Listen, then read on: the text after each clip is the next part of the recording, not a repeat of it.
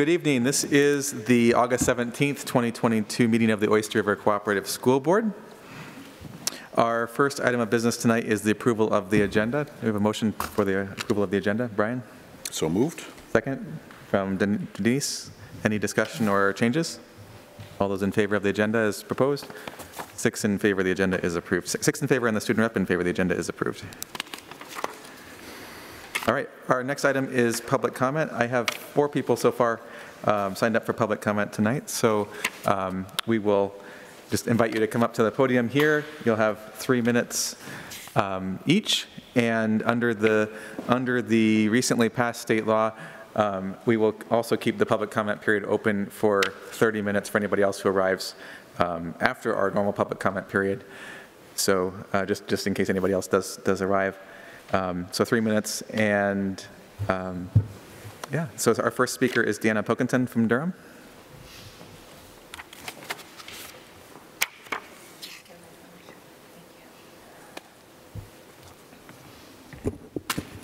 Hello, can you hear me okay? Thank you so much. I am Deanna Pilkington of Durham. I am a parent of 4, 1 graduate of the high school and 3 who are still in the school system. I'm speaking today on behalf of the Be Smart for Kids effort, which is on the agenda of tonight's school board meeting. I am a healthcare provider and also an adjunct professor at UNH, and recently I had to update my statistics to share with students and patients that for the first time in history, firearms are now the leading cause of death in American children and teens. While most pediatric and primary care practices routinely discuss gun storage and safety, the effort to raise awareness must expand beyond healthcare offices, which may only interact with the family once a year. School districts are perfectly positioned to regularly and easily reach households with children and teens in our community. Be Smart for Kids is a non-political and nonpartisan effort to raise awareness for firearm safety, including safe storage practices, suicide awareness, normalizing the conversations around the presence of guns in homes. This is a public health and public safety effort bringing together volunteers who are gun owners and gun safety advocates alike to prioritize the safety of our children in our community. Thousands of Be Smart volunteers are delivering this message across communities in all 50 states. According to Be Smart statistics and the American Academy of Pediatrics, 4.6 million children in the U.S. live in a household with at least 1 loaded, unlocked gun. Every year, 350 children gain easy access to a firearm and unintentionally shoot themselves or someone else. That's nearly 1 a day. Nearly 700 children in America die by firearm suicide every year. That's about 2 a day. 3/4 of all school shooters acquire their firearms from the home of a parent or a close relative. As you know, our community and the Seacoast area has been touched by incidents like these. It's been very close to home. As of December 2021, more than 2 million students nationwide will attend schools with firearm awareness policies. Schools in New Hampshire and in Maine have adopted Be Smart tools to raise awareness as well. We can do the same. I'll share a few examples of information that we have, including posters, cards, fact sheets, and safe storage documents, which could also be shared electronically with our community. This is one example. And this poster is just big enough for you to be able to see. S stands for Secure All Guns in Your Home and Vehicles. M, Model Responsible Behavior Around Guns. A, ask about the presence of unsecured guns in other homes. R, recognize the role of guns in suicide. And T, tell your peers to be smart. Thank you so much for your time. I know we have a couple other speakers who will also follow up with more ideas on how we can be proactive in this effort. And I'll leave these samples for you here. Thank you. And our next speaker is Jennifer Lyon from Lee. Good evening. I'm a parent of 5 in the district, and tonight we're here to ask you to help us normalize the conversation around gun safety. By promoting these principles, just as our children have become accustomed to lockdown drills, we hope that adults can be accustomed to discussing safe gun storage at home. 41% of adults in New Hampshire own a gun. One study found that 70% of parents believe their teen cannot access that gun. Yet the study also found that half the teens said that they would be able to gain access to a loaded gun within 1 hour, and 2/3 said they could do it within 5 minutes. As Deanna explained, safe gun storage is essential to prevent gun accidents and gun violence, and we adults can work together in our community. We ask the school board convey the message that safe gun storage is a district expectation. In the packet, we provided a sample resolution, which includes 3 concrete actions that the district could take. First, the district could direct administration and staff to update student handbooks to include information about safe firearm storage and the legal obligations to keep guns away from minors. Second, the district could create a letter to explain the importance of secure gun storage and legal obligations to protect minors from accessing unsecured guns. And we provided a sample letter in the packet that can also be distributed electronically throughout the school year in a variety of ways. We know that Principal Noe last April provided a link to the BSmart app information. There's a website. So there's many ways to get that information to parents. And frequent reminders are helpful, especially before vacations when children will be home more. Third, the district could commit to continue to work with law enforcement agencies, health agencies, and nonprofits to collaborate and increase efforts to inform parents. This resolution for these 3 actions fits with the efforts already in place under the district policy KLG, to cooperate, quote, cooperate with law enforcement agencies to the extent necessary to protect the health, safety, and welfare of students, staff, and visitors to the school. This would simply add safe firearm storage to that conversation. It is our hope that by normalizing this conversation, parents will feel more comfortable talking with each other about this issue, and we can all work together to keep firearms secure in our community. So we ask you to resolve to take these 3 actions as a district. Thank you. Thank you. Lauren Selig of Durham. Good evening. I am Lauren Selig from Durham. I am the mother of 2 Oyster River High School students, and I'm also a former teacher. As you've heard from Deanna and Jennifer, we can see a clear problem, which is the need to reduce gun violence in any way we can, especially knowing we have lost members of the Oyster River community to gun violence, including when both our student rep and my daughter were 5th graders, one of their classmates.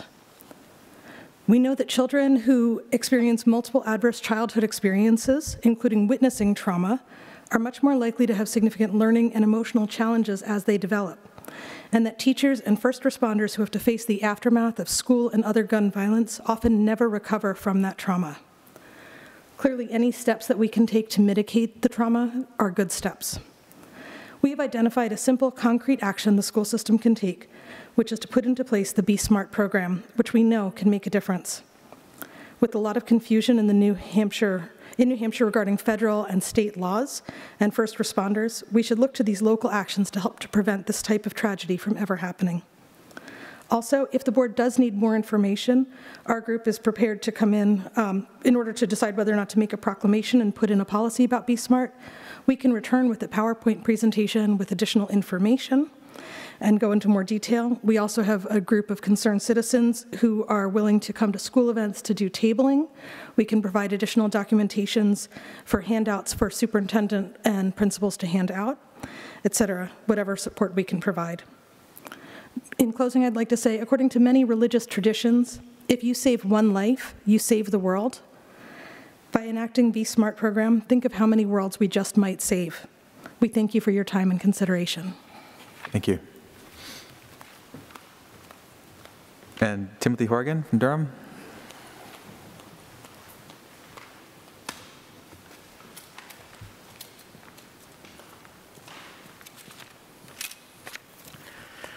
Thank you very much. Can you hear me, or should I take the mask off? I can hear you, yeah. Okay, I've recently had I'm a little over a week past a positive COVID test. I want to be as safe as possible. So I'm Tim Horgan. I don't have any children in the school district, but I was a child in the school district. I was an alumnus of the old Oyster River Junior High School, the last vestiges of which were recently torn down. And I must say, much as I have great memories of the old school, this is a very beautiful school, which puts the old one to shame. So I'm very pleased with it. I'm a one of our state reps in Durham, and there's an election coming up, and actually one of my fellow candidates just spoke, and I agree 100% with what she said about the Be Smart program. I know there's going to be some pushback from certain people in Concord, but it's an excellent proposal, and that's something the school should definitely get behind. So I think guns were one of the 3 issues I came here to underline, obviously very briefly. One is, I'll do them in ascending order of importance. One of them is the free menstrual products, which I've noticed you're providing in the all-gender restrooms, which any member of the school district, or whatever their gender affiliation or age may be, who's using them. So that's an excellent thing. There was some resistance to that this year, which was sad.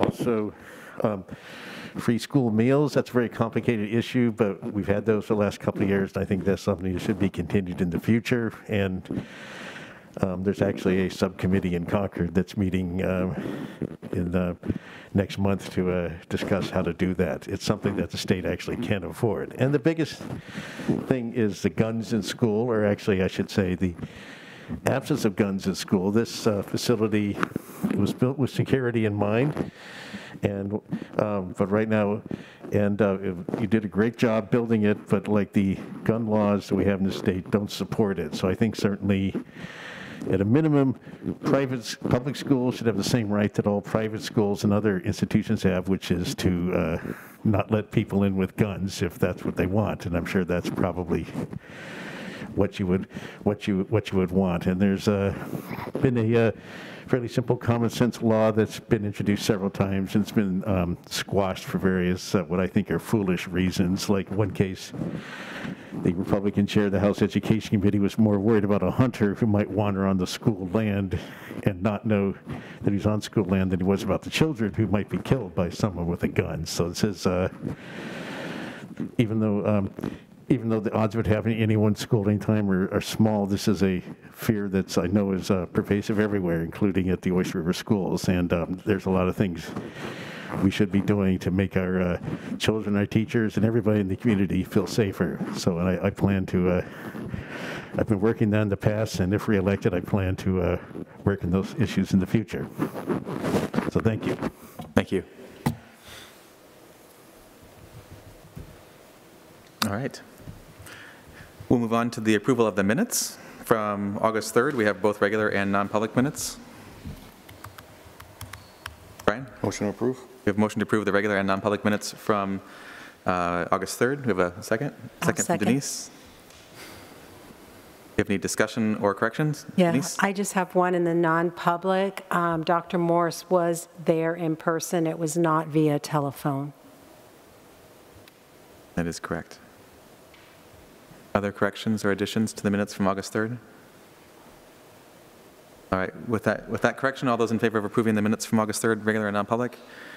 6 in favor and the student rep in favor. The minutes are approved. Announcements, commendations, and comments from the district? I'm going to play rock, paper, scissors to decide who goes first.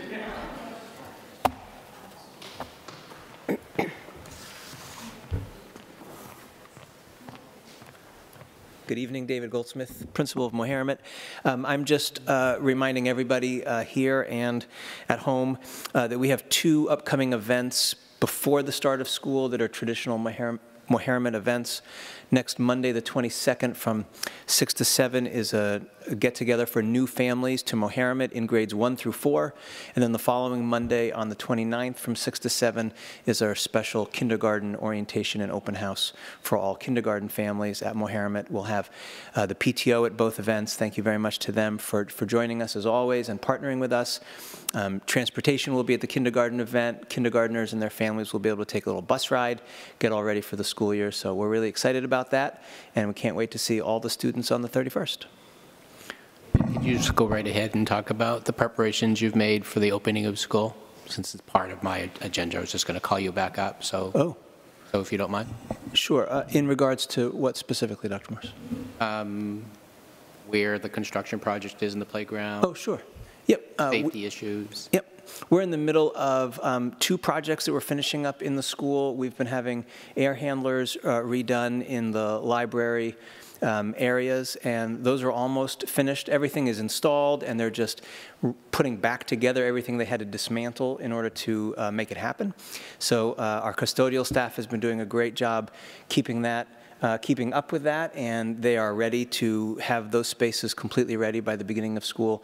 The old fence and retaining wall on the playground, which had started leaning a lot, was taken away, and a new retaining wall has been put in. That is completely done.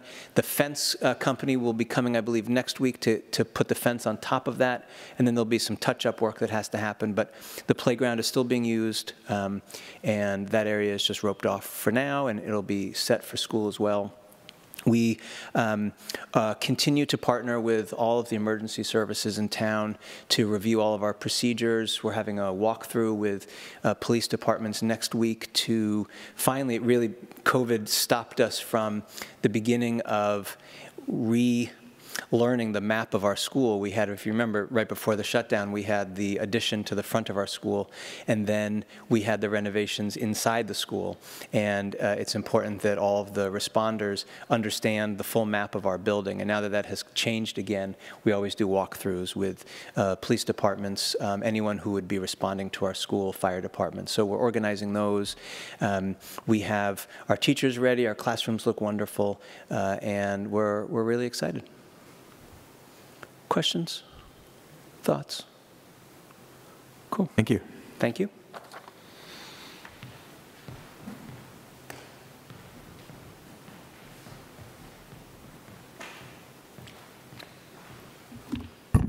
Good evening, Jay Rashad, the principal at the middle school. I'll start in terms of the planning that's going on behind the scenes for emergency type stuff. Dr. Morris, myself, Bill Sullivan, the Durham Police Department, and the Durham Fire Department, we all met today to start talking about what those emergency plans are.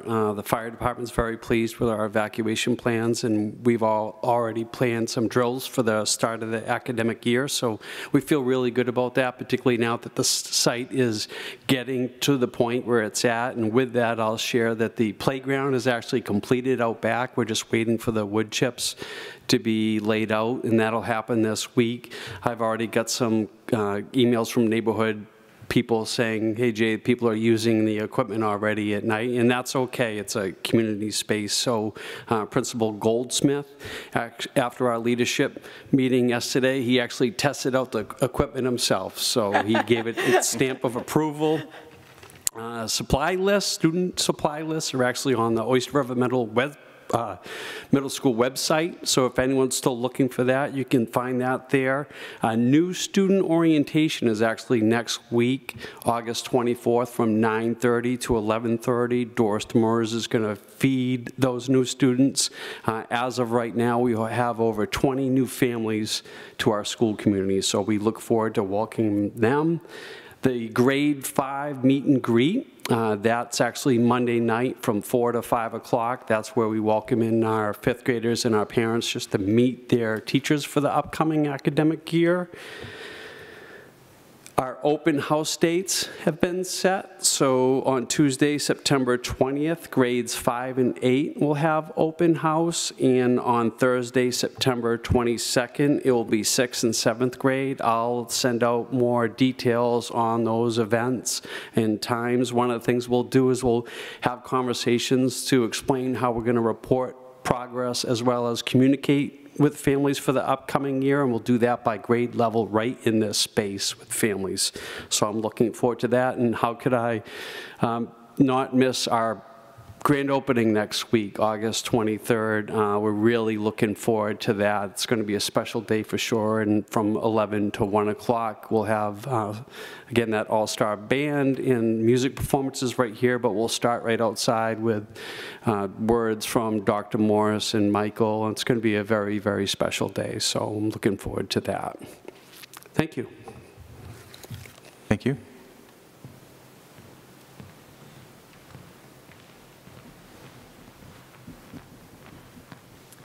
Good evening, Rebecca Noe, principal at the high school, not the middle school.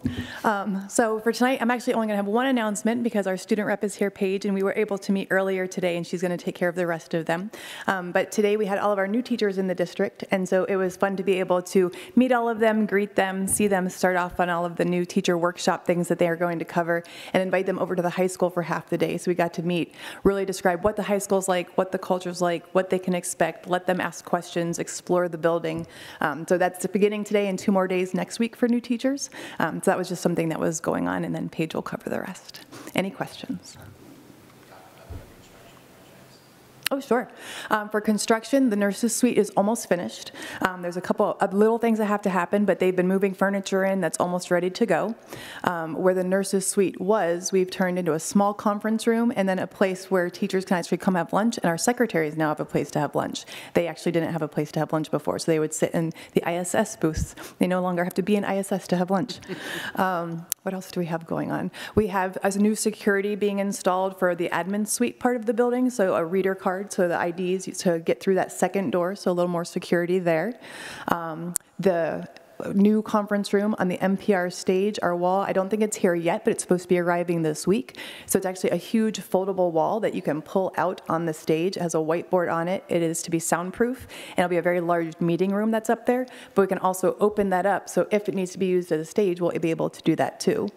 We have the same flexible furniture that SAU has, so the tables and chairs can actually move in different configurations, and then we'll have a portable projector that we're able to use in that room. So, for example, a small class could use it also. I think that's all of the projects we have going on. Okay, you're welcome. Air conditioners? There are 3 units that won't be installed until the middle of September because they're waiting on parts, but those are the only 3 that we don't have. Mm-hmm. Yep. Oh, still paused. We're just waiting for materials. Yep. Thank you. Thank you.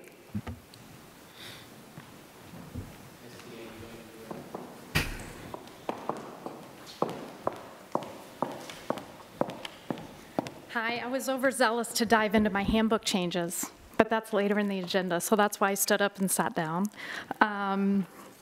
I have no new construction, although we do have a little mini project where we have opened a wall between our tech lab and our library, and we waited for a while to have those doors put up, and they are up, so that's our mini little construction project. Today was a terrific day with new teachers. We have 4 new fantastic teachers joining us at Massway School, and they were able to spend the afternoon with me, touring the school, talking about the master's schedule, spending time in their classrooms, and I'm really excited about our 4 new teachers. Safety, a lot's gone on with safety, and will continue to. I have a meeting with Chief Dronsfeld on Friday. We have scheduled quarterly safety committee meetings, and that's been past practice for Massway School with the fire chief, police chief. I feel very blessed in Lee. They work very closely with us. They are on site regularly for drop-off, pickup.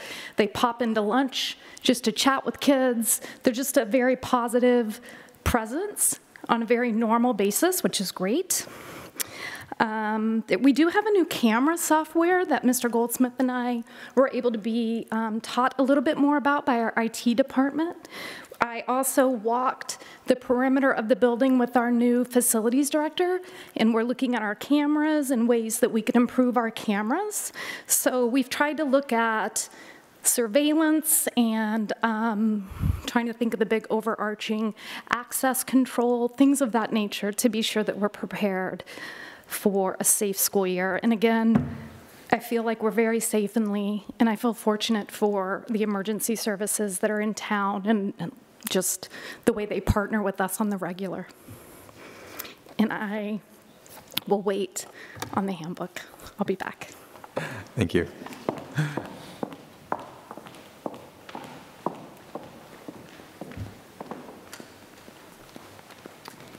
Catherine Flora, Director of Student Services. I just wanted to talk a little bit first about our summer program that we held here at the middle school. It was very successful. I just want to thank Jay and Bill for rolling out the red carpet for the entire district. We had all students K through 12, preschool was still at the high school, who attended our summer program, whether it was for special education or remediation. The high school joined us for their credit recovery, so it really was a great place to have it. It was nice to not deal with very hot temps. and for kids to be learning in an environment that was really much more conducive to learning. All the staff that worked were pretty excited to be here, and kids had a good time. So next summer, we'll look forward to doing that again, and then we'll have access to field space and the playground, so it's going to be even better. The other quick update is that we still do have about 10 to 12 openings for paraeducators across the district. We are in better shape than we were last year going into this week. But we do, we've had some move-ins, certainly, and then we're still trying to hire.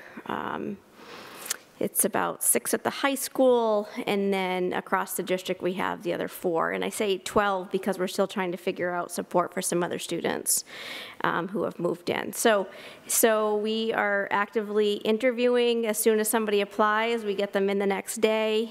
We have had people ghost us in terms of accept a job and not show up. We've had several of those again this summer, and we've had people not show for interviews. So we definitely are, Andrea, Brian, Melissa, and Brittany have all been working hard on that hiring process, and they put a lot of hours into it. The last update is that there has been a small change in the administrative structure because Andrea Biniskevich has left the district. She was offered an opportunity right in her hometown in Marshwood in Elliott, so she has accepted a position there. So Brian will still be continuing at Mohermet. Brittany Prendergast will continue at the middle school as planned, Melissa Jean at the high school, and I'll be covering Massway. And Lori Grant, of course, continues in preschool.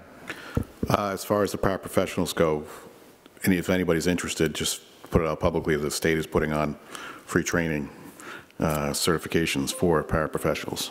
Yeah, so we didn't get that. That was publicized after the fact. So the training part, in all honesty, the training part we can manage. It's getting the people in the door to then train them. So we do not have requirements for certification for paraeducators because we are not a Title I district. So there are some districts who have that difficulty where they have to have the certification because of Title I rules. We do not have that. So I think it could help some of those districts, although they weren't, all of them weren't really aware of the training happening. So I'm not sure of how many people attended that, if it was well attended or not, but it was something I think could be repeated if we could push it out to our communities.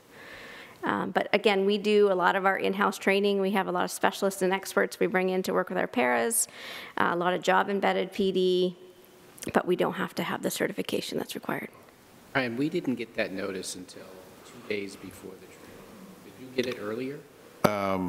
Actually, I read about it online. That's where we read about it. So the DOE did not. It did not get sent to us. I saw it on like a Facebook page, No. I'm pretty sure, yeah. Could you give the 10-second elevator pitch in terms of hours or range of hours and starting rate?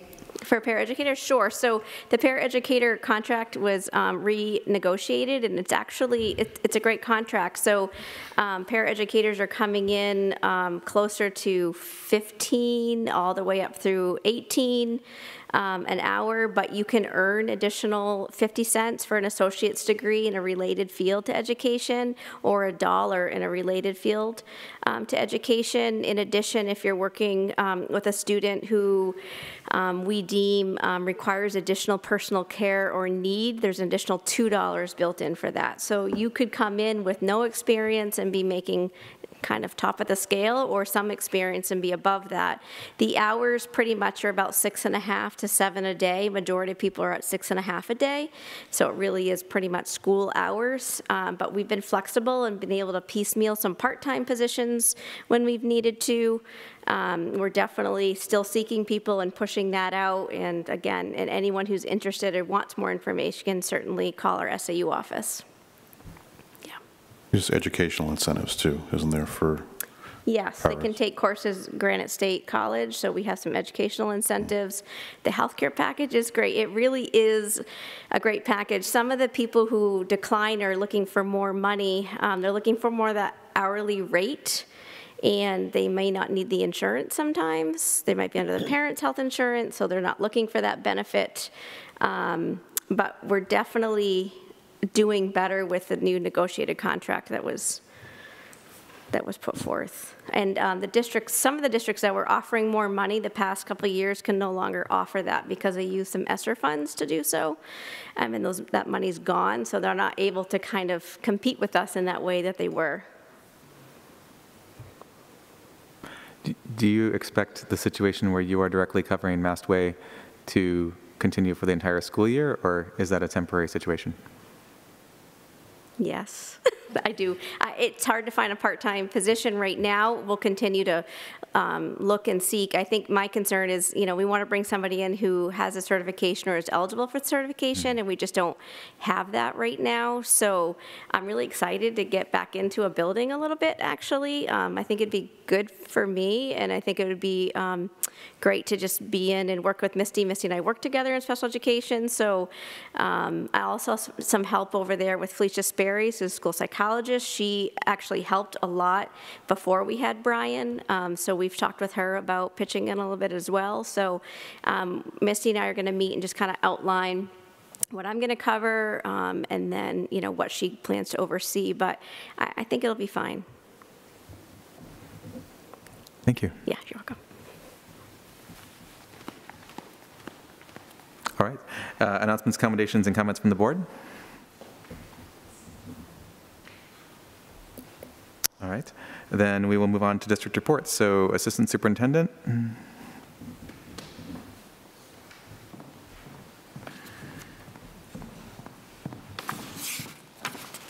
Good evening. As Misty said, the principals will be coming up to talk about the changes to their handbook, but before we get to that, there are a few things I'd like to just mention. One is about our summer program for REACH.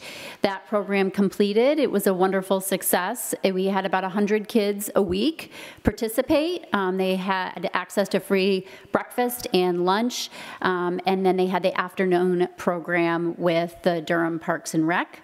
I just want to thank the town of Lee, Durham Parks and Rec, and Rachel specifically, Gazowski, and also Misty for a wonderful summer program, and we're really excited. For next year, we tried to expand some of the offerings for the older students, so we had a theater program and a writing program included this year, and we're looking to expand some of those options for the older students next year as well to continue to do that. So we're really excited about that. We did have some new faculty events today. We had approximately 15 new faculty members and staff members come today to receive their computers and to talk to them. We had Teresa come and talk about HR and some of the process behind HR. We also had some, Josh came with members of the information technology department to talk about different aspects that they would be connected with them. We had principals come and take the new faculty and staff to the building to be able to, their individual buildings, to be able to give them tours and talk to them. And the new faculty and will come back on the 24th and the 25th of August. On the 24th, they will have very specific trainings related to curriculum and also instruction and assessment at the building level. So they'll get training on MTSS, they'll get training on things like Open Circle and Foundations Literacy, Eureka Math, whatever the areas that they'll need. And then on the 25th, they'll come back and our technology integrators will work with them to get them set up in PowerSchool and Schoology and do some training around some of the different digital platforms we also have at the district. So we're doing a lot more training with faculty as they come in, and some of those opportunities we're hoping are going to be led by faculty that are here at the building, at each building. So we're excited about that as well. And we also have trainings, additional trainings going on throughout the district. So along with the faculty trainings, every year we also have trainings that we do with members of the staff. So the SAU staff, child nutrition, IT, transportation, all the different staff, they participate in trainings related to Title IX, They also participate in the same trainings for suicide prevention and things like sexual harassment, as well as other safety-related areas like bullying, how to identify bullying, where to go if you see it, because a lot of the staff work directly with the students. So bus drivers will receive the same training, and cafeteria workers will receive that training also. So that will also be happening on the 25th. There's a lot going on the 25th. I think that's when Becca has some things going on at the high school on the 25th also. So there'll be a lot happening that day. I don't know if anyone has any questions about any of that before we move on. Great. So what I'm going to do, I know that you all have the handbooks, and the summary of changes. So what I'd like to do is start with the elementary school, and if David and Misty want to come up and talk a little bit about the summary of changes and answer any questions you may have.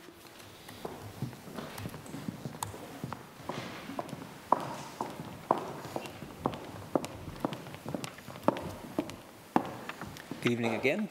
The majority of the changes that were made to the K-4 handbooks are similar, and so we can share those, and then if there are any differences between the two schools, we can highlight those as well. Yep. The majority of our changes, well, were in two categories. One was just basic procedures in the school that have to change as they do when our start and end times change, things like that. At Mohermet, our pickup and drop-off procedures are changing dramatically compared to the past 2 years, because we're going back to the pre-COVID pickup and drop-off routines that we had. And so I've been communicating a lot with families and really trying to push getting back to the bus ridership that we had prior to COVID, which was 80 to 85% of our students on the school buses, which allowed for our drop-off and pickup procedures that had been happening for quite a while at Mohermet. We do have one little change in that, which is that prior to the construction of the vestibule, pickup was always inside the building from the Bear all the way to the cafeteria, and it was really just open door and people would come in, which is a really lovely community experience, but we know in this day and age not safe and not something that we have good control over. So we actually get to use our vestibule for one of its intended purposes now, and so we'll be doing pickup at the front doors of the school. The students will be in the building and the parents will be outside underneath our pyramid atrium, protected from the elements, and we'll reunite them with their children that way, so we can still keep our doors safely secured. Those were sort of the basic ones, and then the big changes in our handbooks had to do with the restorative practices that we're working on K-12. And for us, through our codes of conduct and through some of the paragraphs on bus discipline and issues like that, we added language around, for the bus conduct, it was really language that was describing what we already do, which is how Misty and I work with students and go through a restorative practice to help them problem solve issues on the bus, apologize when appropriate, make amends when appropriate, go through those kinds of steps before there's an automatic black and white type of discipline to a bus issue. And so we added language around that, and then we added the which is consistent in all of the handbooks, an opening statement about the Oyster River restorative practices before we got into our codes of conduct. I just want to add, for Mastway, parent pickup and drop-off will be the same as it has been the last couple of years. It works out well for Mastway, and our neighbors at the Lee Congregational Church, they're just great neighbors, and they've been terrific to work with us. Sue Caswell has been helpful in making sure that we partner with them appropriately in order to use their driveway, keep Mast Road clear. So we actually are, to be honest, it's one of our silver linings that came out of the pandemic, the way that we're doing drop-off and pick-up with parents, and it is something we'd like to continue with. So our facility just allows for that, and we will continue that way. Misty, do you have a formal agreement with the church at this point? We did. Sue helped me develop an agreement and give proof of insurance and that sort of thing. Our facilities director was involved also, as Jim was in the past, and we, agree to plow for them and grate, I don't know the proper word, with the gravel to be sure that the extra usage of their driveway is something that we help maintenance. Heather, I just wanted to say thank you. I saw that email late before I came in tonight, and I appreciated the feedback on the handbook. And that's something we can look at. Huh?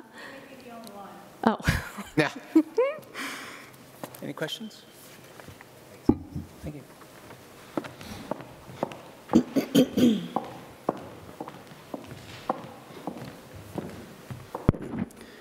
Good evening, Jay Richard again, principal at the middle school. Just kind of like David and Misty said, a lot of it's changing times. For example, 7:50 a.m., that's the time when students are allowed into the building.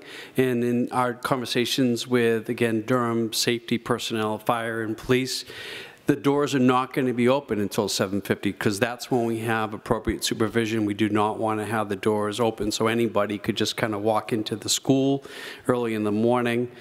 Some of the practices as well, and I've looked at this handbook for quite some time, is just it's changing your mindset instead of focusing on consequences. And when you look at it, a restorative approach, when a kid makes a poor choice or makes a mistake, it's about helping that child learn from that mistake and grow and move forward.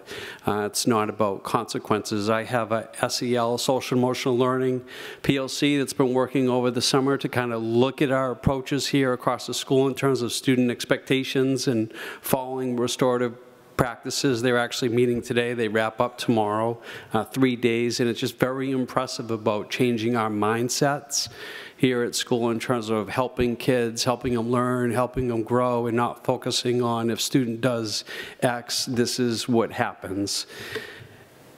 We've also looked at, we've actually made changes even prior to this in terms of, I can recall offenses where we would suspend a student out of school, where we work with families to make sure that, again, that child's learning and limiting out-of-school suspensions. I actually can't recall any last year where we keep the kids inside school unless it's a significant offense where we want to work with families and work with them in school so they have access to services and, most importantly, school counselors. I did see your notes, Heather. Thank you very much. And that's something we're going to work on collaboratively as a principal team, looking at each other's handbooks. We worked on the restorative police practice, but make sure that they're common across the entire district. So I'm more than happy to answer any questions. Jay, just a point that you didn't include in your work and Suzanne didn't, is the amount of work that you and Suzanne and teachers in this building did this summer to prepare for a common approach to reporting student progress, and we'll have that presentation in early October for the board. Yes, we're looking forward to that. Thank you. Question. Yes. I saw your bullet on all staff and their contact information have been updated, which is great. I'm wondering for each of the levels about the websites and whether staff information and team information, you don't have to answer it right now, but is that in the works also? That's a great question, Yusi. Yes, that's in process as we speak. For example, I mentioned the supplies earlier. That's something that was updated this week, and we still have some work to do in terms of the staff pages, what staff, counseling, who's doing what grade level, et cetera. So my plan is to have that fully up to date for the start of school. So, thank you. Thank you. Hang on. Oh, I'm sorry. Give everybody a chance. One thing that, I don't know if it's appropriate or not, but a section on suicide prevention or suicide resources within the counseling group, particularly at the middle school and high school, within the handbook, maybe that would be an addition that would be helpful for people. That's great feedback, yes. Thank you. Heather, in early September, we'll be doing a report on the youth risk survey that actually complements your question. And September is Suicide Prevention Month, and our counselors are already gearing up to make sure that that's a pervasive topic. One of the changes, too, is all student ID cards will have information that's appropriate by grade level for that, and that's a new state law, too. So, thank you. Thank you.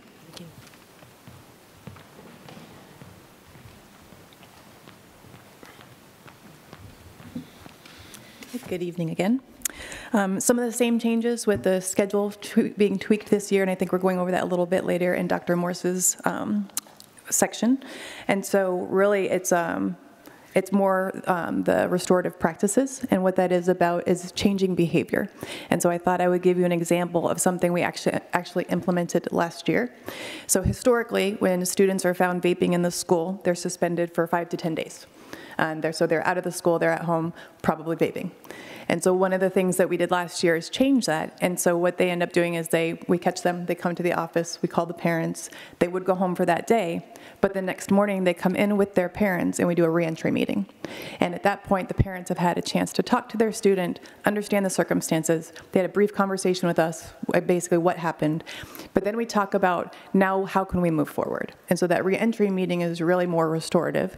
But then they sign a contract. And so the assistant principals sit with the family, and as a unit, all three parties, the student, the parents, and the assistant principal, come up with dates for certain things. So some of those things are, for example, an educational piece. So either we would have Breathe New Hampshire come in periodically and do a presentation, and those students were required to go, or Officer Nicolosi would sit with them if we couldn't do the Breathe New Hampshire, and he had his own PowerPoint that he would do and go over with them. So the educational piece was happening.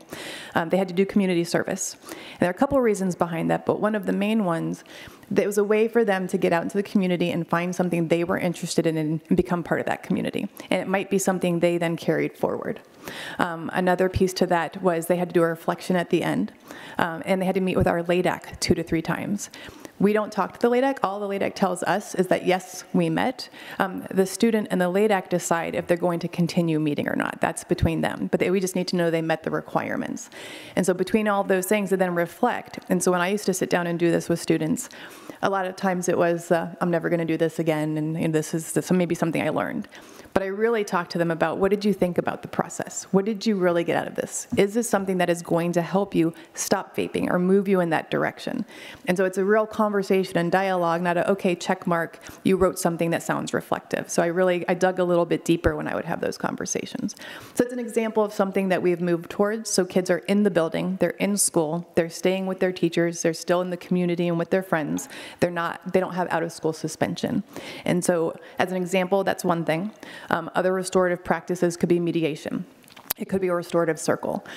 It could be meeting with the assistant principal and figuring out how they're going to go back into the classroom and talk to the teacher about whatever the reason was that they were sent out for that afternoon. So those are just areas that we're looking at as we move forward. An important piece that students always know they have due process. So there's always a point where we listen to their side of a story. It's never assumed a student did something wrong, because there's always a different perspective. And so sometimes there won't be a consequence or a restorative practice that we have to follow. Maybe there's a conversation with a teacher about why something happened and maybe different ways to approach students in the future. So that's a major area where there have been some changes that I want to cover. I think most of the other areas of the changes were tweaks, flex time being updated or schedules being updated. But did you have any questions on this? And I know that the schedules are also coming up, so it probably will come in there. But I noticed that on the blue-white days, it doesn't say like which A, B, C, which, right. Yeah. So it's going to be blue day, block 1, 2, 3, 4, or white day, block 1, 2, 3, 4. So blue day, block 1, I might have math. So I'm going to go to algebra every day, blue day, block 1. Right. White day, block 1, maybe I have my English class, essentials. Okay. So every day, white day, block 1, I go to essentials. So it's not going to be considered like an A, B, C. No, so we won't have the alphabet going back and forth. Couple reasons for this. One of the major reasons we found was on the back end of Power School. It actually allowed scheduling in Power School to be easier, so more kids got into more classes that they wanted. When they had to do it with letters before, the way they actually had to maneuver Power School made it more difficult for that to happen. So making this switch to just numbers and them being in the chronological order made that easier. Mm-hmm. Yeah. And then and this is for all, I really appreciated, the work that goes into the handbooks, and I really liked having both the summary as well as the actual handbook, so thanks to everyone for that work. Okay, Thank you very much. All right, Dr. Morse? I want to repeat what Jay said. Next Tuesday, the 23rd, we're doing the dedication of this beautiful new facility. It starts at 11 and will end at 1, and we'll end in this room with music. So how appropriate, right? So I'm looking forward to the day, as Jay is. One of the themes that you heard from the principals, and every single one of them was, you've been hearing safety themes. And there's no coincidence that the extra emphasis we've been putting on safety is a direct result of the school shooting in Texas. And we got a report that summarized a number of the failings that happened in that particular school shooting, and one of them was very simple. Doors weren't locked. And so all the principals and the Lee chief and the Madbury chief have, and our facilities director has walked the buildings. Misty and David gave very specific needs related to making sure that doors were locked, meaning that locks needed to be installed. All of that is happening before we open school. We've done a quick review today with Mike Nicolosi, our SRO, and Jay. And we're actually going to adopt a lot of the practices that we designed specifically into this building into all 4 buildings, which is having a primary entrance into the building and making sure that people are buzzed in. And, you know, as we did this, small things show up, but small things matter at this point. In addition, the state has added about 6 new criteria that they want us to add to our emergency plan. And so we're in the process of working with Mike and doing that. I also want to say that the conversations that we've been having with the police chiefs related to access to our cameras should our students or staff be threatened has actually opened up a broader conversation around school safety. I met with the Lee chief and the Durham chief deputy today, along with our SRO and Josh and the Stratford County dispatch. And the conversation actually was really engaging and kind of far-reaching beyond the conversation of cameras. And so that was really exciting in terms of how open everybody has been to these conversations. And this afternoon I had a conversation with the Madbury chief, and he was pretty charged about the work we're doing, so he's pretty excited. Tomorrow or on Friday I'll have a conversation with Chief Dean at UNH, so there's another avenue that we hadn't initially thought through, and Chief McGann actually opened that door for me today. So we tried calling Chief Dean, but he wasn't available, so we sent him an email saying we'd like to continue the conversation with him as well. So school safety has been on the front burner. I think the gun presentation by the parents, gun safety, is really, timely given the law in New Hampshire where people can open carry or conceal carry on public school property. To me, that's just insane, but that's the law in New Hampshire. And so I want to continue that conversation with our chiefs in terms of, how we might interact with them, because the law is crystal clear. People have the right, but we also don't want people feeling threatened in the schoolhouse. So there's some work there. I'd like to bring in Attorney Glenn into that conversation with the chiefs and our principals. It became a pretty, I would say, intense conversation that we had yesterday in our opening of school meeting with administrators. So school safety is paramount on our minds because of the incident, and this has happened every time there's been a school shooting. People interest rises, and so I want to take advantage of the interest right now and make sure that we can continue to improve our school safety practices. So just in terms of reminding everybody, we're required to have an emergency plan submitted to Homeland Security in New Hampshire. Typically, it's in the first week of September. That's been extended because of the new requirements in the law to October. And the principals have been very faithful in having their emergency plans reviewed by the chiefs in the 2 smaller towns and by our SRO here in Durham. One of the most wonderful pieces of outcome from all of these conversations is that we use ALICE training here in Durham, and the Lee Police Department also uses ALICE training, but they lost their officers who are certified to train. So I asked the chief today, would it be okay if the SRO from Durham went over and did the training in Lee, and he said absolutely. So we're beginning to see some breaking down of the traditional barriers, and so my conversation today with Chief McGeehan, I asked him the same question, and he said absolutely. So I think these conversations that we opened up this summer are bearing more fruit than we had as an outcome. So it's been very encouraging and rewarding. David has a great relationship with Chief McGeehan. Misty has a great relationship with her chief.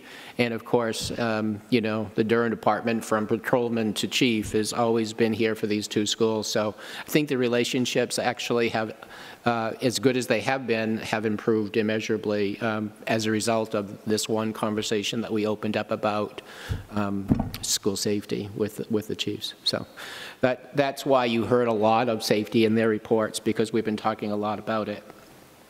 Buses, you got about safety? Sure, go ahead. Quick question. So as a parent, I'm sure speaking for all parents, the work that you're doing in this area is fantastic. I wanted to ask about teachers and just how rattling this must be for teachers and staff. Yeah. And wondering, in addition to the sort of logistical training that I'm sure we're providing, is there a place for them to be sort of talking about these concerns and feeling the support of administration? Absolutely. Teachers have very open conversations with the principals. Jay had an active group last spring. The ALICE training that we're talking about is initially 45 minutes, but then the next one is 4 hours, and we're going to provide that across the district. And the idea, and then Mike Nicolosi can have that open conversation. There's a lot of fear in New Hampshire. I think that the open carry concealed weapon law creates fear in public schools. I'm not talking against the Second Amendment. I'm just talking about if the university can be gun-free, why can't public schools be gun-free? And, you know, that's the conversation that's happened in Concord time and time again and got no traction. So the parent initiative tonight about gun safety just makes a lot of sense to me, and I think complements our work around emergency safety plans. So yes, the short answer is yes, absolutely, Uzi. Moving on to our staffing, you got some piece of that from Catherine.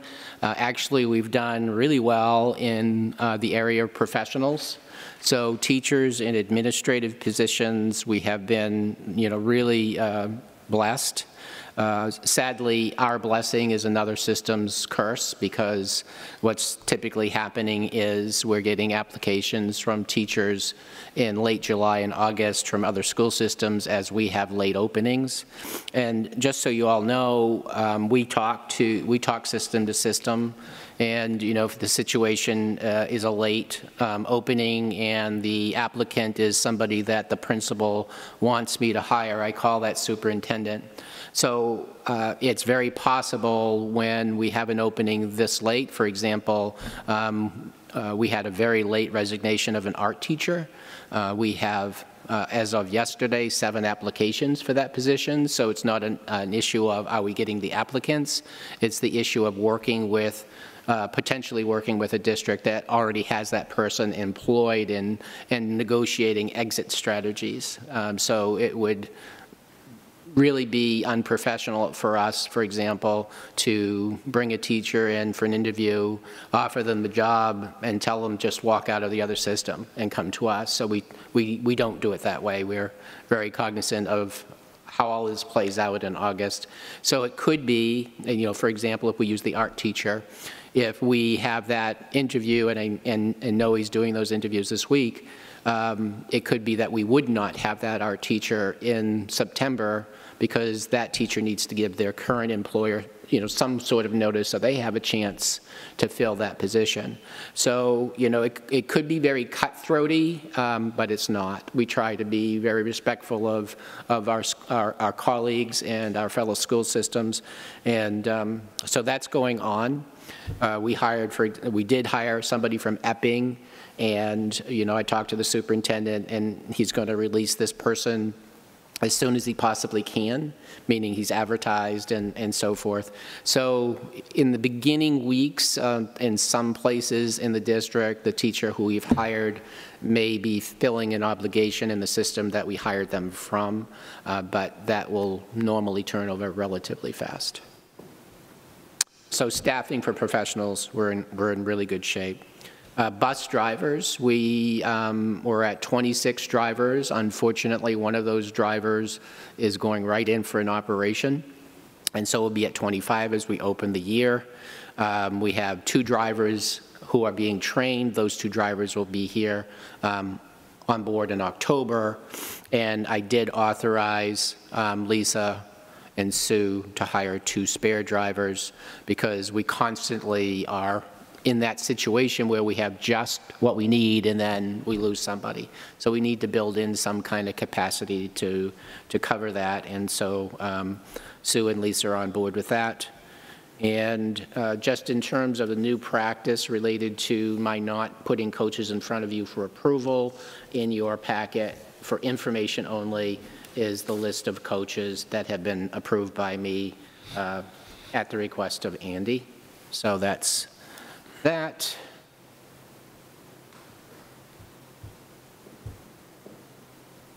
Question, Jim? You had mentioned teachers that are leaving other districts late to come here, but that means we've had resignations from here that are late. Exactly. Yeah, the art teacher, for example, was last week. So for us to have 7 applications in 1 week is kind of a miracle. But my question is, what if they had already signed a contract for this year and they put in and they resign? Do we hold them to that? What's the teeth in that contract to? This late in the year, I would hold somebody while we advertised, and I would hold them to a 30-day kind of thing, but there's nothing in our contract. We do not have governing language with the Guild that dictates that. It's mostly that we do it as a gentleman's agreement, and so far it's worked out great. Nobody's left us holding the bag, so we've been pretty good. If we know we're going to have enough applications, then I'll release them right away. I didn't know about the art position this late, so that's good news. But if it was a primary position, we would have applications. Like Catherine, you may need to teach art half-time. What's that? Like Catherine, you may need to teach art half-time. That would be fun. That means I wouldn't have to do other parts of my job, right? No, that's not how that works. I would love to do that. The good old days, Josie. Just want to check my list here. Enrollment across the district is really as we thought it would be in spring, so we haven't had any surprises.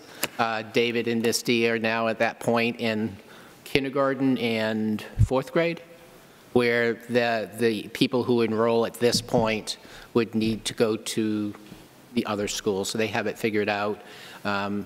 Doesn't mean it's uncomfortable for the parent, because you could have, well, David actually did this, and he called me and overruled what we normally do. He had a family move in, virtually across the street from the Mohammed school, and he decided, or he called me and said, do you mind if I hang on to this kid even if it exceeds our class size, because it really doesn't make any sense to send, this little one across the district. And so even though we have that arrangement with Misty and David, they both are very sensitive people to the needs of families and try to accommodate, but at some point their hearts and their brains got to disconnect because we can't overload one school at the expense of the other.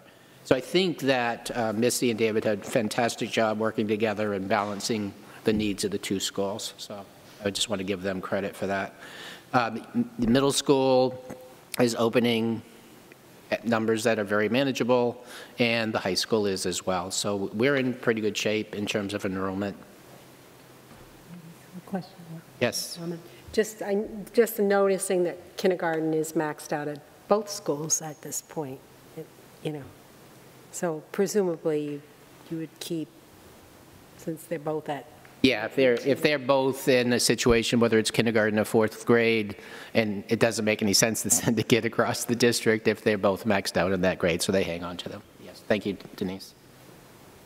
And I did want to share a COVID update, so I'm going to ask Catherine to come up. Pretty dramatic changes last week from the CDC, and so we're updating our practices, and Catherine will speak to that. So I gave you each a quick handout that we'll be sending out. Dr. Morse will be sending out in his upcoming newsletter. We'll be posting it on the website. Also, the nurses will review this again next week. If we make any minor tweaks or adjustments, we'll get that to you.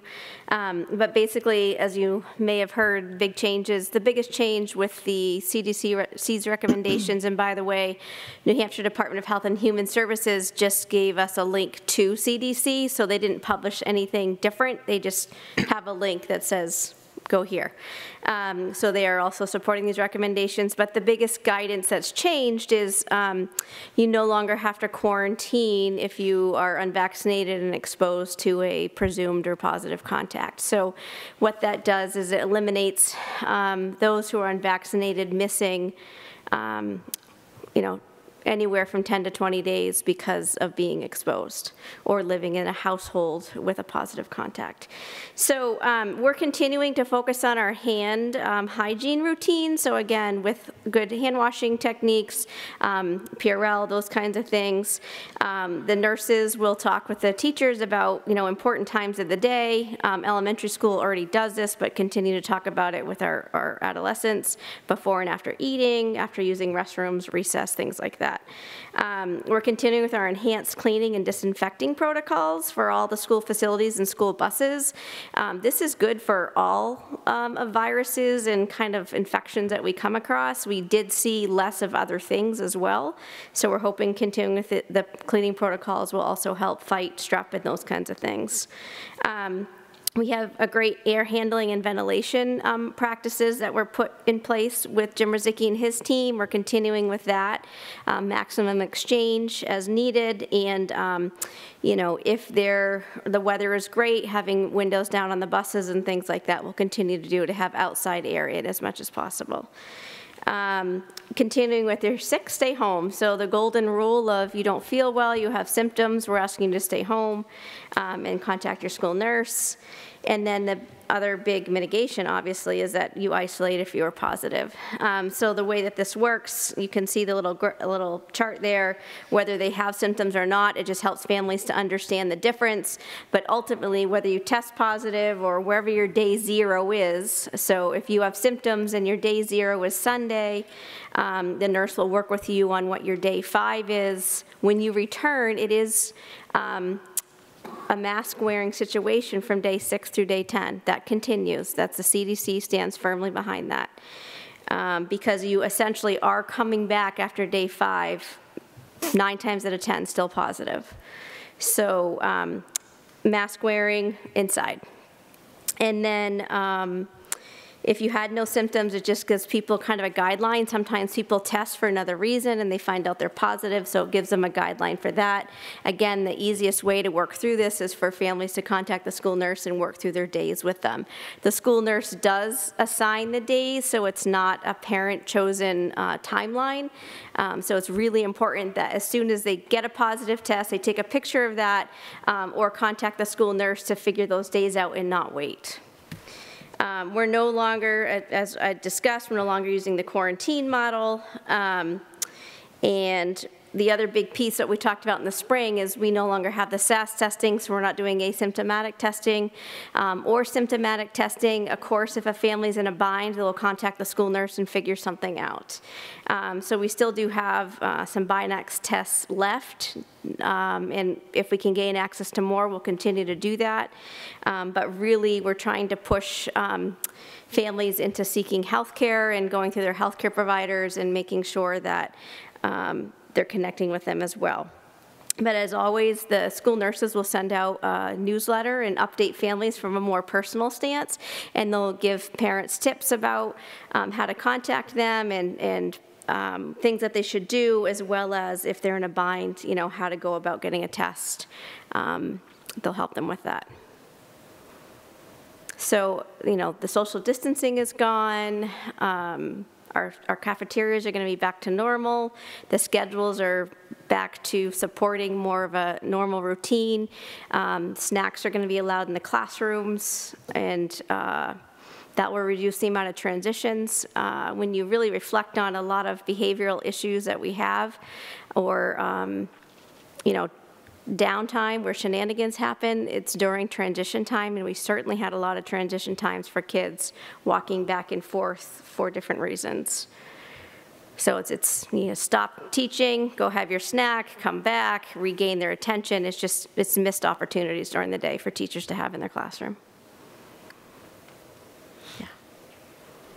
We know that masking is still effective when a person is contagious, and if they can wear a tight-fitting mask, that is more effective than, for example, someone wearing a mask to protect themselves. If it can be, if we can have a well-fitting mask on a person who's infected, that makes a big difference. Would it be, what would you think of the district offering N95 or other tight-fitting masks, since I know many families might just have surgical masks or cloth masks lying around, whereas their child might be open to wearing another mask, or not. It would be voluntary should they choose to take one. So we have plenty of KN95 should staff and faculty need those. What I can tell you is kids will not keep them on. They're really tight and they're pretty uncomfortable. We do have plenty of the surgical masks that we have bought. We have pediatric ones as well. And I was just actually at the pediatrician's office, and they said they continue to recommend these for kids, so that it's better coverage than a cloth mask. Of course, it's not an N95, but it still gives them good coverage. So we have plenty of masks still. At the end of the year, we picked up, I think I requested like 4,000 or 6,000, I can't remember, but we picked those up at the end of the year. So we have a bunch of those to start, and we do have a lot of kids who wear the KF masks, which are a little bit more tolerable. But really, mask choice, with families, it really depends on what's tolerable for the kid. But we do offer, we have some from the state. If adolescents wanted them, the KNs are kind of big. They wouldn't fit a youth face. But we have plenty of pediatric surgical ones. And I still do have a stock of clear masks for our speech pathologists to be using as needed when they're working on articulation therapy. Two little things. One is you talked about availability or accessibility of tests at home, and it may be helpful to remind families that if they have health insurance with prescription coverage, yes, tests are generally available at no cost, no copay or deductible. Every insurer has a different way of doing that. So, yeah, we can have the nurses put that in their update as well. And then on the guidelines that you gave us in hard copy just before the meeting, up in the bullet point section, it says that you may only return to school on day 6 if symptoms have improved and you are fever-free for 24 hours. Yes. And it does not say that on the table at the bottom, which is the part I read first because... It's a table. Yep, I can add that. Because it's a table. Yep. So I think that's a very important point that needs to be in both places. Yeah, we can put it down there. Yeah, and that is a really important point, so you don't automatically come back on day 6. Your symptoms have to have improved, and you do need to be fever-free. You have to be fever-free no matter what if you have strep or something else for 24 hours before you return. So the nurses actually talked about putting that in their newsletter in general. We need all of that to be followed because we have kids who come back within vomiting within an hour, and they get sent to school that day, and then they really do have a stomach bug. So they're going to be focusing on a lot of that as well. I was just going to add to your point that there are also the free tests. If people haven't already ordered twice, it's 8 tests each order, and a household can order 2. So that essentially is 16 tests through cdc.gov. Yeah. If people haven't already accessed those as well, and they still have them. I actually just got a bunch, so. Okay, we'll make sure and include that link again too. And we still do have some kits that had 2 in them that were given to us by UNH. They expire at the end of September, so we're going to be actually pushing those out right away at the beginning of the year from the nurses' offices so that they get sent home with families. Thank you. Thanks, Catherine. Okay, thanks. And then the last thing on my list was just a quick review from the middle school and high school. They did a fairly comprehensive report last spring related to the work that Principal Noe and Richard did related to their master schedule. So I'll ask you guys to come up to the podium. The goal was to create a synergy between the 2 master schedules that allowed staff and students to move between the buildings, and of course that's historically what we have done, but it's always been at a cost because the 2 master schedules were not aligned. And so Jay and Rebecca spent last winter and spring aligning their master schedules. So you want to go? Yeah, so again, thank you, Dr. Morris. We collaborated a lot. Principal Noe and I began talking about schedule collaboration actually last fall. We continue to talk about it. I probably drive her crazy when she has to explain how Eat Block works again in terms of what that looks like with the staff. But it's a very collaborative effort. We feel really good about the schedule, and I can say our staff feel really good about the schedule in terms of just how we're starting the year on a blue day. We're on a blue day, they're on a blue day. So. Anything you'd like to add, Principal Noe? We've just made it a little easier for the kids that need to go back and forth across to the schools, and the staff now that are going back and forth. We have more staff that are going, some of ours are going to the middle school, and more of the middle school staff are coming up to us. So are there certain periods or certain times of the day where you try to have the classes where there are kids going back and forth between the middle school and the high school, or certain times when you try to have that staff transition happen? So for music, it is what used to be known as E, now is 3rd block, and we try to make it on the same day. So for example, the 2 middle school music teachers are coming up on the White Day block 3, so we'll make sure they teach those music classes then. It also allows travel time because we can control lunch, and so it gives them that travel time. And then we talked to the middle school about when Mr. LaForce will be going down to the middle school when their music is, and so we were able to tweak his schedule a little bit too. So those are conversations we specifically have. So, Michael, I think also when we look at our middle school students, particularly when we have students taking math at the high school, we look at the student schedules, try to make it as seamless as possible for those students, and ideally they will either start the day at the high school or they will end the day at the high school. It's not always perfect, but we do talk about how that works for those children. And as I had mentioned in the previous presentation, I do foresee with us having a grade 5 through 8 world language program where we would have middle level students possibly accelerating due to their world language skills and taking coursework at the high school down the road.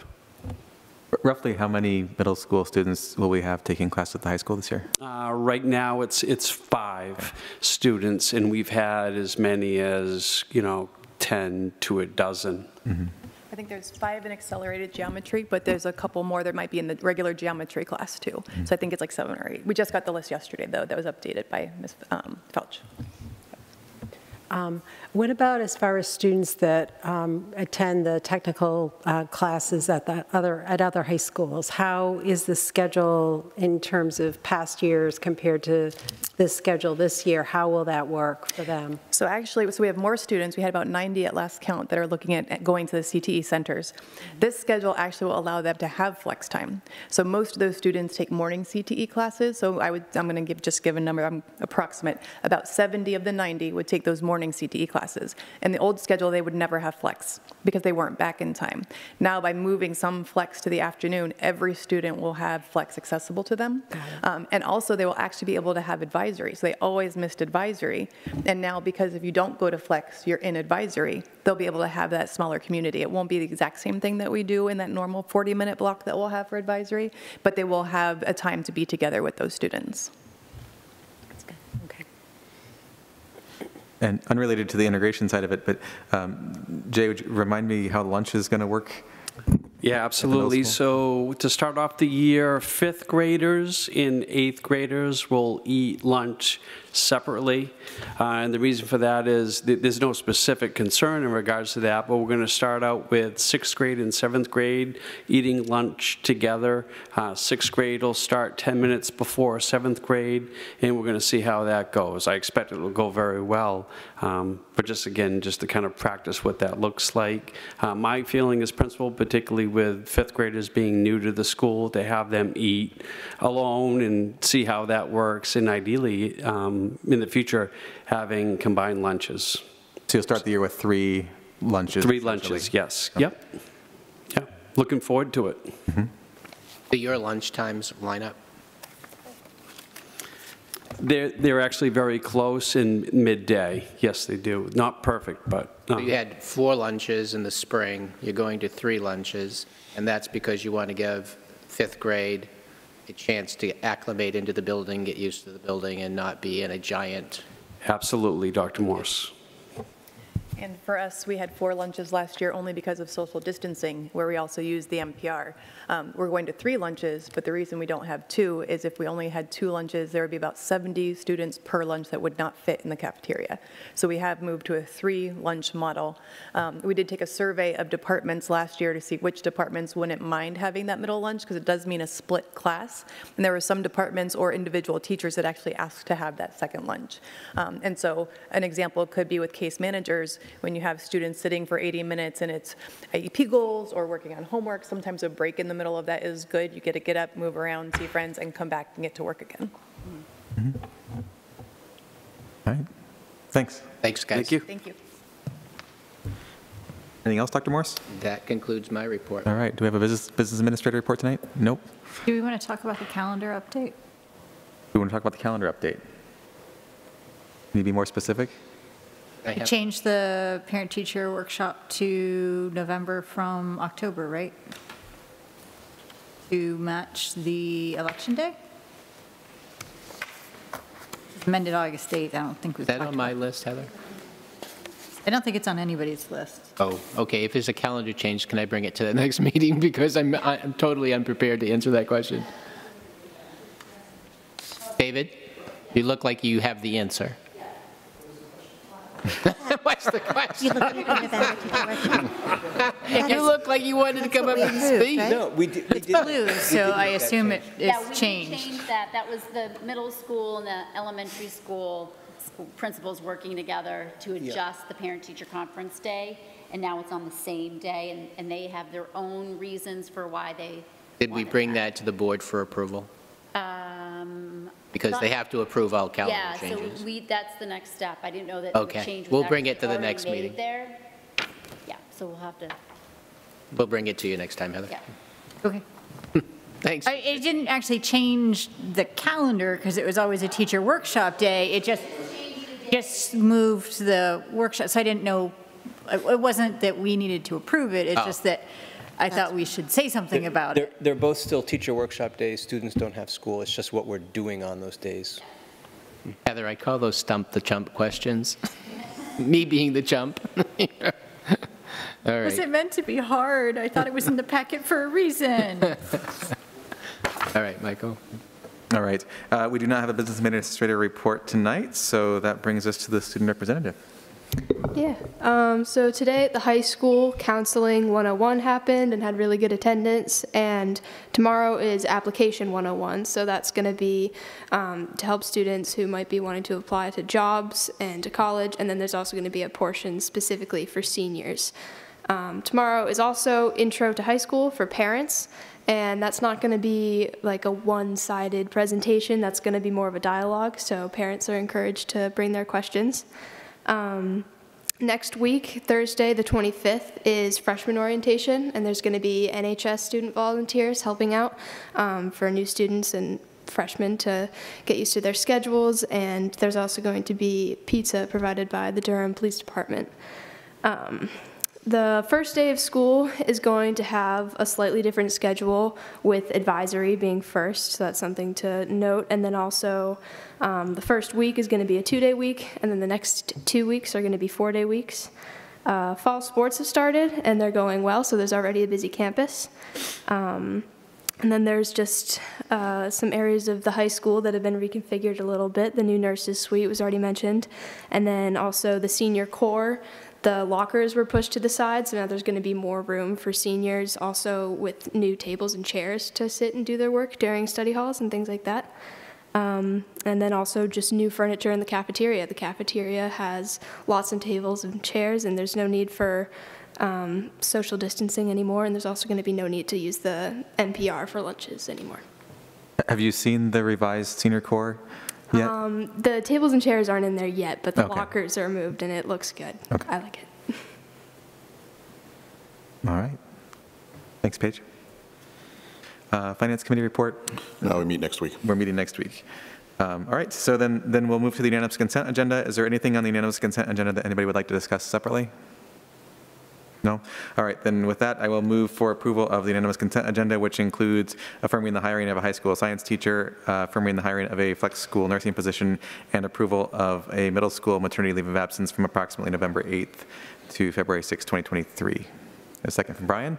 All those in favor of the unanimous consent agenda, 6 in favor and the student rep in favor, that's approved. All right. In looking at the discussion and action items, the first item here is the Barrington tuition agreement. So you have a memo from me in the packet, and then you have a hard copy of the current tuition agreement with Barrington in your blue folder. Essentially, the Barrington tuition agreement is complicated. It's been a very synergistic relationship, I think, but also, when you're talking about a high school and the progression of students through 4 years, there's a big ramp up and a big ramp down. This is a 10-year agreement with a 4-year termination window, and it may feel like we just did this, but we are within that 4-year termination window at this point. So the question that I'm really asking the board here is, do we want to reach out to Barrington and propose to start discussions around an extension to the agreement? We don't have to talk about exactly what we would want to change about the agreement. If anything, at this point in time, we can pick up that discussion as a non-public item, essentially, once we and Barrington have both indicated an interest in having this discussion formally. I'm totally in favor of this. I think we've had a wonderful relationship with Barrington, and I think it would be a good idea to reach out and, start that conversation. If we reach out, because this is basically evergreens, right? It just keeps going and going and going until, if we reach out to them and they say, no, we're fine with the way it is, does that just mean status quo, or how does that? So we're at this point, one district would have to act to terminate. So the agreement essentially extends by a year, each year automatically at this point. And so until one district says, no, we're done, or we're giving you 4 years notice of termination, right, which is what it would take, it continues on indefinitely. I mean, I think it's worth having the discussion to see. I mean, it's been almost 10 years since we've written this, so it probably has to be some updates, or I'm sure Barrington has some changes they'd like to see as well. It'd be worth at least a conversation. Mm-hmm. If not technically negotiations, maybe a conversation between the two. Yep. So I guess I'm looking for a motion and a vote from the board to essentially open the conversation with Barrington. I'd like to make a motion for Michael Williams, our chair, to reach out to Barrington to basically open the conversation regarding our contract. Second. Does that sound good? We have a motion from Denise and a second from Brian. Any further discussion? It's a question. There's an interim superintendent in Barrington currently, is that correct? That is correct. Is there any anything that we should know about sort of the Barrington environment right now that would favor reaching out earlier or later, or does it not matter? I think that they would probably react according to where they're at. So I think Deanna, the new superintendent, is a wonderful person. I don't think there's any tension there. It's really, Michael's established a great relationship with David, and so I think Denise's motion is the right one. Perfect, thank you. And the interim's from in-house, so she's familiar with how everything operates over there, and ultimately it's the board's decision anyway, so. Yeah, and their board has been fairly stable. I don't see this as any substantial change or addition to the agreement would have to go before the voters in both Oyster River and Barrington anyway, and I don't see this as a rush thing. So I don't think we're trying to put something on the ballot in 2023. I think this is the start of a long, slow conversation that maybe has a vote in 2024 for voters in March of 2024. Right, let's be clear that there's nothing like major in here that we're trying to rectify, because it's just basically just updating it. And right, I don't think there's anything broken. Right. Yeah. All right. So all those in favor of reaching out to Barrington to discuss the agreement? 6 in favor and the student rep in favor. Thank you very much. And then we have the community request for discussion on gun safety or gun storage safety in particular. Dr. Morse, would you like to introduce this one? Yes. So the parents in the community reached out to me about the possibility of implementing this type of program in the district. I am very supportive of this, given our environment. I think the example used during public comment was tragic and real, where we had a 5th grader have access to a gun several years ago and committed suicide with it. And so, you know, if that gun had been locked up, if the parent had, or grandparent in this case, had been, you know, had secured it, it would not have happened. So, you know, we have a very real life example of this happening in our system, and I commend the parents for coming forward and offering this, this potential solution or aspect to gun safety in our district, and so I'd open it up to discussion to the board. Please. So I'm definitely in support of providing information to parents in the form of letters, you know, posters. However, I have concerns about having them sign and return a form, and my reasoning is that we know how partisan things are right now, and I feel like there could potentially be parents who are very much opposed to signing. It would put the child in a very, you know, hard position, and I'm always looking to protect the children. So while I am fully in favor of including the information in handbooks, sending letters, you know, however, getting the word out, I don't think we should be asking parents to sign and return the form.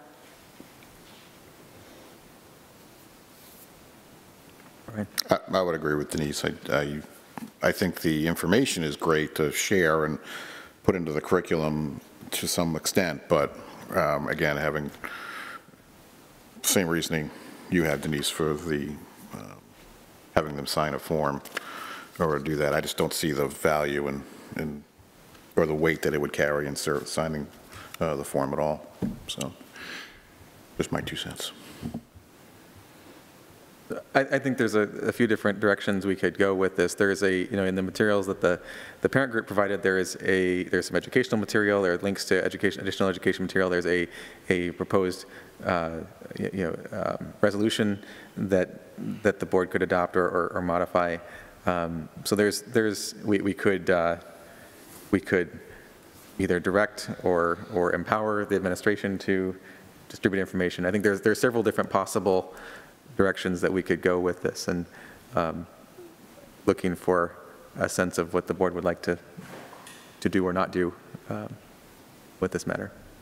I think this is fantastic. I echo the sentiments. Very much appreciate the parent group initiating this, and I think obviously we're uniquely positioned to be a good organization to get this information out there. So your point's taken on the form signing piece. I'm not sure the value of that. I'm open to any additional information on that. Maybe it's data collection, but I think the important thing is to get the information out there. Yeah. And I think we're well situated to do it. Agree with what's been said. Both the value in having this information available and not having the signature to return. I imagine with all the resources of the organization that there are materials that are very much like a checklist or sort of action-oriented materials, and I'd be curious to know whether this is seen as an appropriate topic of discussion between parents and kids, or whether this is really just intended to be a using the school conduit to reach parents in particular, because when I think of the handbook or I think of resources that could go home, it makes a difference whether it's meant as a conversation piece that includes age-appropriate pieces or really whether it's just for adults.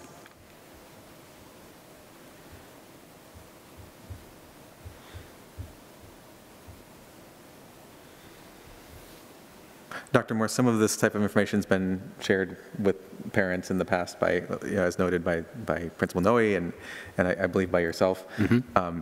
What do you see as, the right time of year or the right interval to include this in the communication chain with parents? Well, I think that, when I was superintendent in Maine, we did this kind of work in the fall because hunting season was right around the corner, and it's a good time to remind people to store their weapons. So, I think that's the fall is, like October, November is the right time to say, oh, by the way, don't forget to lock up your weapons when you come back from hunting, or you're getting ready to hunt, don't leave them out. I mean, I think this information is really important. And of course, it's important year-round given the number of school shootings that we've had across the country. And, unfortunately, I'm sad to say, for a large part of my career now. And so I think anything that we can do to educate and assist in the process of gun safety, I think, is appropriate, because we're not flying in the face of the law. We're just simply saying, hey, we know that guns are there, and just to remind our constituency that best practice is to lock them up. So, yes, we've done it in the past. We just haven't done it as a resolution by the school board. Mm-hmm. And I think that the 3 examples that were offered, any one of those examples is very appropriate from the school board position, and then we can go forward and make sure the information is distributed. Mm-hmm. I would add too, just anecdotally from what I've seen over my years is, and not just while working in a school district, but it's not just firearms, it's the ancillary things too, because there's a lot of kids that have come into school after going hunting in the morning with their dad, because it's a family tradition. All of a sudden they pull out their lunch money and there's a bullet in there because they were just holding on to it from hunting. I mean, we're planning any harm, but that can get them in a lot of trouble in school, depending on the situation, depending on how the school sees it. So some of that training should be insulated. And you don't necessarily need a gun to fire a bullet either, because if you're creative enough, you can figure it out. Dramatic changes in 30 years. Dramatic changes. When I was superintendent in Limestone, that's exactly the scenario you played out, Brian, is the kids would have gone hunting with their dads or uncles in the morning. They show up at school.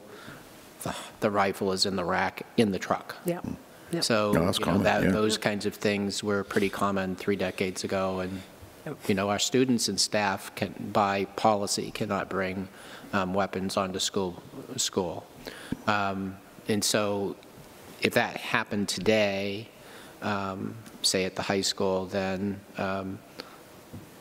the process we would use simply say to the child, you can't have that in your vehicle. Mike Nicolosi would have that conversation with them, and he would confiscate it if it was on school property, because your policy says it can't be on school property if you're a student. So that's 3 decades later, same scenario, completely different. We seem to be in an environment where it's gun owner responsibility and sort of informed decision-making is one of the best safety tools. In addition to locking up one's gun, there's an organization, Hold My Guns, that if one is feeling like having a gun in their possession might be a danger due to mental health or other transitions in the house, they're places to put your gun for free. There's also a Stop Gun Suicide movement. But I wonder if not to overload this particular worthy initiative or to dilute its message, but I'd be curious from the community members whether, if we're putting one flyer in, it would be just as easy to put in a second for being able to temporarily and voluntarily give up one's gun if one thought that it might be a danger within the household.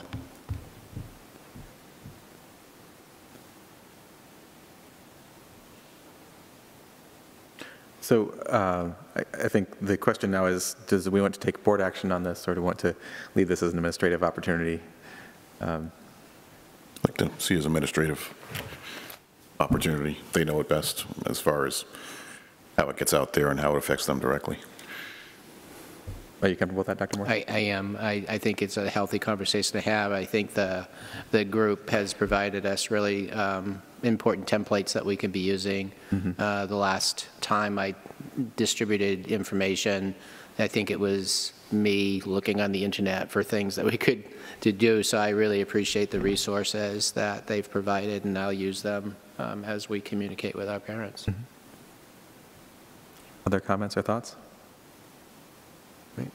All right. Thank you. Our next item is a memorandum of understanding for school camera access with law enforcement during a crisis. This item we have had, the board has had a couple of non-public meeting discussions about this because it does pertain to emergency preparedness. The item tonight is not an agreement with any one particular law enforcement agency, but a template. I don't want to call it boilerplate because it certainly is not standard. It's something that we've developed from other sources, and I think improved on for our own specific needs here in Oyster River. But we're looking to approve that document so that it can be used by the administration when entering into agreements with local law enforcement agencies that serve our district, our students, and our families. By doing this, I think it removes the necessity of each one of those agreements coming to the board individually, which I think is, in my mind, is acceptable and efficient.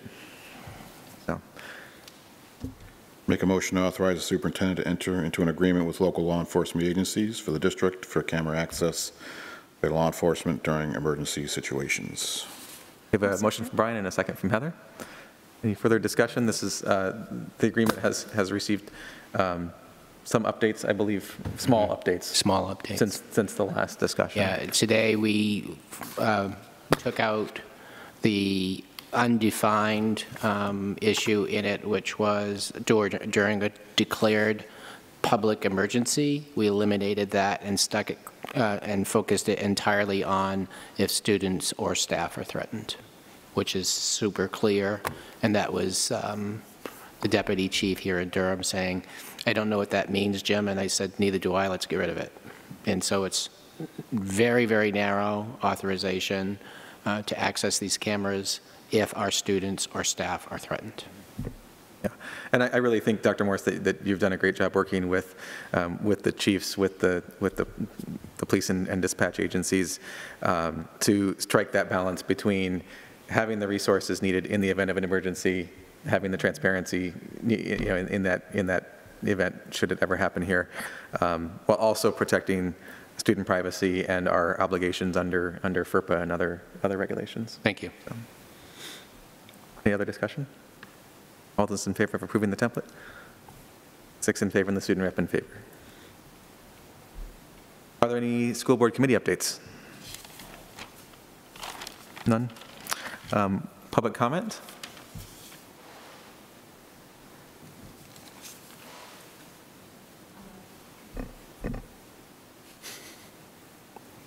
Our closing actions, all right, we have one public comment.